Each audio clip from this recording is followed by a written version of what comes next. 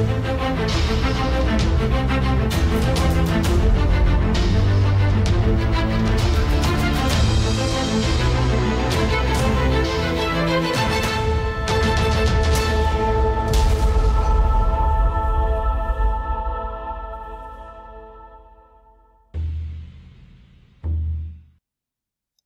everyone, this is Vegas and I'm going to do a video on JCPenney. What is all the drama about? We heard the scoop about this Chapter 11 bankruptcy and so many panic traders. So let's talk about what's going on with JCPenney.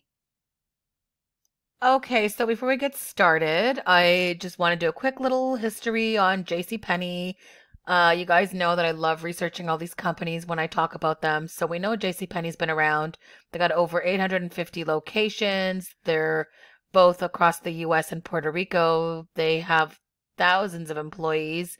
You know, they used to be in a lot of suburban shopping malls. They also have Sephora in their store. They also have Seattle's Best Coffee, optical centers, and portrait studios inside their store. JCPenney used to have, years ago, they would also be located in the power centers. Then they had to get competitive and become more online. They had to streamline their catalog. And they also had to do a lot of renovation improvements at the store level to keep up with the competition. If you recall, back on March 18, they did announce that all the retail stores would close because of the coronavirus pandemic until April 2nd. And, at the time that they made that announcement, I don't think anyone really knew how serious the coronavirus was. So then they announced that there would be an extension of the planned April 2nd reopening and that they were not able to give a new date. They did mention that they would have a limited number of stores open specifically for in-store and curbside pickup. And then, of course, on Friday, they announced that they filed for Chapter 11 bankruptcy. So let's actually talk some more about what's going on with JCPenney. So first of all, you could see here that they do have a partnership with Sephora, and on May 7th, they agreed to work constructively to resolve their legal matters, and they've agreed to a mutually beneficial revision of their joint enterprise operating agreement. So that's good news that they finally got that resolved. They've been working together, just so you guys know, for 14 years. So we wouldn't want that relationship to not continue. So let's continue with the other news.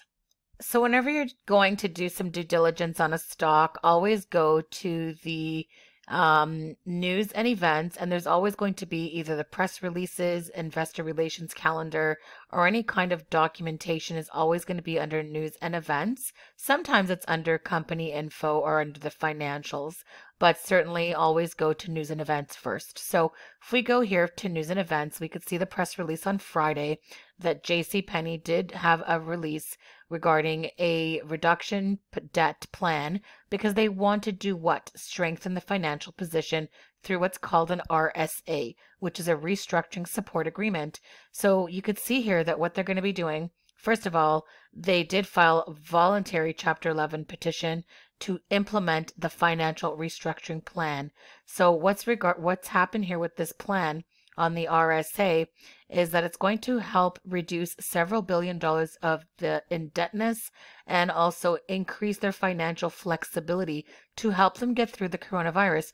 As you can appreciate, they have to still pay their staff, they have to pay suppliers, they have to pay expenses, and so obviously they needed to get this done. During this process, you could see here that JCPenney is going to continue to try to have their expansive footprint across the US and Puerto Rico and through their e-com site. They look forward to welcoming customers back to the select stores, and they're going to continue to offer the contact-free curbside pickup. And the other thing that I mentioned here as well is that Jill Salto, who's the CEO, she was mentioning here that this is a financial restructuring plan through a court supervised process, which is the best path to ensure JCPenney will build on its over 100-year history to service the customers for decades to come. And they believe that with doing this, they are going to turn the company around. One of the things mentioned in this actual press release, which is good to note, is that JCPenney has mentioned they have approximately $500 million in cash on hand as part of the Chapter 11 filing date. They also did mention that they have commitments for $900 million in debtor in possession, which is called the DIP, from their existing first lien holders, which includes $450 million of new money. So don't forget, they have to go through the court approval so that the financing combined with the cash flow generated by the company's operation can be sufficient to meet their operational and restructuring needs. The other thing too is JCPenney, look the keywords here. They will explore additional opportunities to maximize value, including a third-party sale process. So what does that mean? Could they be looking for someone to buy them out? Could they be doing a partnership? We don't know, but nothing is going to be off the table. So on Saturday, you could see JCPenney did finally receive the court approval for what they call the first day motion to support business operations. You could see here that they finally got the approval following the filing of the Chapter 11 petition that was filed on Friday, including the approval for the company to access and use approximately $500 million, in cash collateral. So the other thing too, the court has authorized that they are able to, like I mentioned earlier, to continue paying their non-furloughed associate wages, providing benefits to associates, pay vendor partners in the ordinary course for all the goods and services provided on or after the Chapter 11 filing. So, Jill, who's the CEO, she's mentioned that they're very pleased to have received the approval for these motions because it can help them to continue implementing their plan for renewal and operation of the business to serve clientele.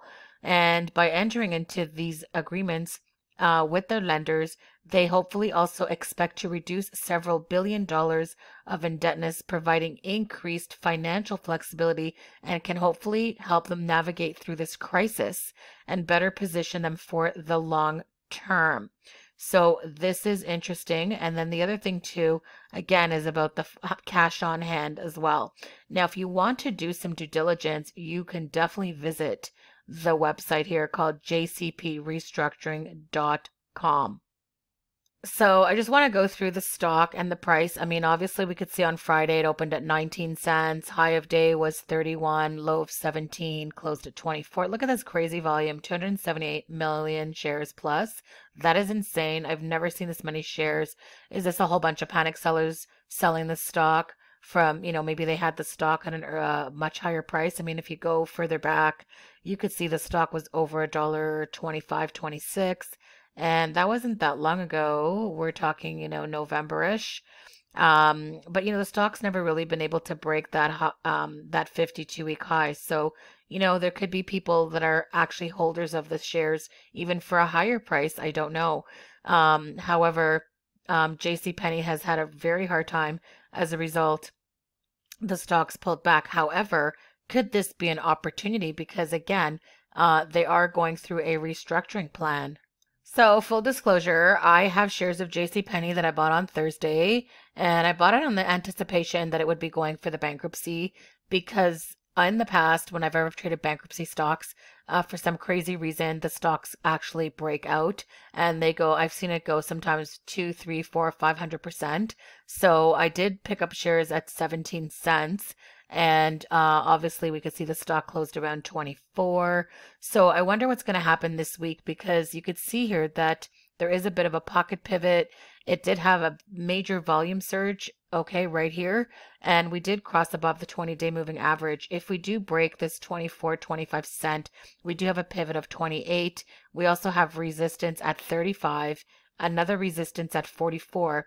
And my gosh, we could go to 60 and maybe 76. I mean, if this even happened, that would be great for people that have the stock at a much higher price, that if they wanted to take a loss, they could take a smaller loss than taking it at these price levels today. Now, whoever bought here at the 17 cents, like myself, I mean, that would be a great risk reward as well.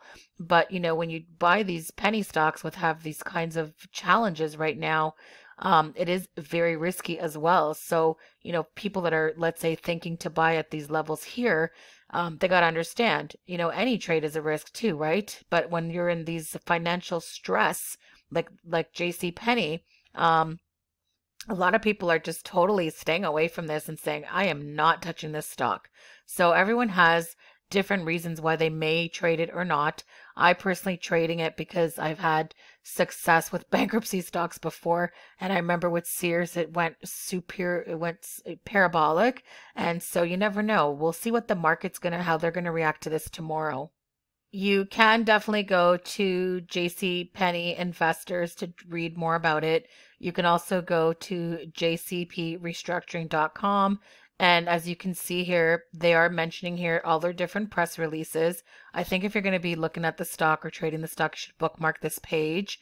They're going to be, they're going to have the infographic restructuring PDF. So let me just take a quick look here. So here's, and I really like infographics actually, because, sometimes these infographics give you the visual, and I like it better than the actual jargon here to read. So you could see here that they're focused. They want to return to a sustainable, profitable growth by reestablishing the fundamentals of the retail and merchandising offerings and rolling out new innovations. And they talk about here the health and safety of employees, and they continue to make changes to also improve the shopping experience. So this is really interesting. You can definitely keep a watch. I'm sure they'll be updating this page on a regular basis. And remember, this company has been here for over 100 years. I mean, they've been around like 118 years. This would seriously be another horrible story to see that something like JCPenney would be wiped off the map. I mean, this would be absolutely heartbreaking because I've known JCPenney my whole life. So to see it go away would be actually very sad. I would actually hope that maybe if they're looking to do some sort of third party, maybe some sort of third party partnership or something like that, I would think one of the good companies that they could consider partnering with would be Amazon, because JCPenney has so many locations, so many loading docks. I mean, I think it would be great for Amazon. But again, that's just like, I'm just thinking out loud. I mean, this company's in dire straits right now. So, anything's possible, right? In either direction. So keep that in mind if you are going to consider trading the stock, and make sure that you do your own due diligence, because at this point it is obviously risky, but there's also maybe risk reward, because I really do feel that they're trying to do a very good restructuring plan, and hopefully there's a chance that the stock can live and the company can survive these challenges and hopefully turn around. So this concludes the review of the JCPenney. What is the drama all about? I hope it helps give you a little bit more of a perspective on what is going on with the stock. We will actually see how the market will really react tomorrow, because at the end of the day, that is really what counts. At the end of the day, like I said, that's what counts. Nobody cares. You could say anything you want. Everyone has an opinion, but at the end of the day, what does the market think? Are they happy with the restructuring news? Are they happy with the fact that the court allowed the restructuring to go through and allowed the authorization of the money and allowed that the vendors get paid? And are they happy with with the transition plan to maybe look to turn this company around? So let's see how the market responds, because at the end of the day, you only trade what you see in front of you, which is the chart action and the action on the tape. And that's really, bottom line, what counts and what matters. I hope everyone has a really great trading day tomorrow. And please like, follow, subscribe, comment below. I'm sure I'll get a lot of people bashing potentially the penny play, which is fine, because that's what happens sometimes with penny stocks. Not everyone's a fan, and that's okay. Then don't trade it. So everyone have a great day, have a great week, and we'll talk to you soon. Bye for now.